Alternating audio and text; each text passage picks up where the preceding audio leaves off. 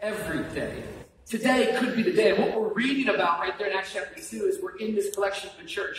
This is the birth of the church. This is the day of Pentecost.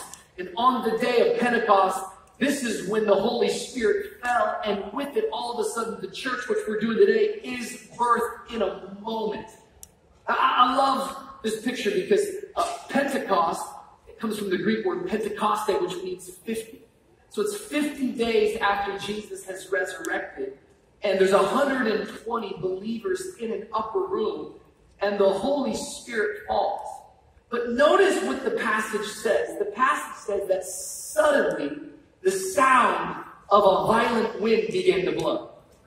I like that. That suddenly, that the day that changed every day for all of us, the day of Pentecost, that day came suddenly. Someone say suddenly. Suddenly. Oh, I feel it in my heart today. Suddenly. Suddenly, by definition, means quickly, or without warning, or unexpected.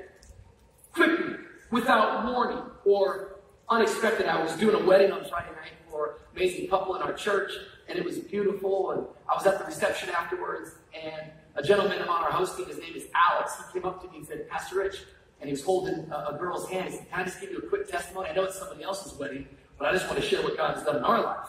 He said, about a year and a half ago, I went through one of the greatest heartbreaks of my life. And he said, this girl that you see next to me, we had been friends that moved for over 6 years. And during that heartbreak, her and I began to get closer and closer. And all of a sudden, I sensed me falling in love with her. And he said, but the problem is that while it was happening, I didn't believe that God could do something so quickly.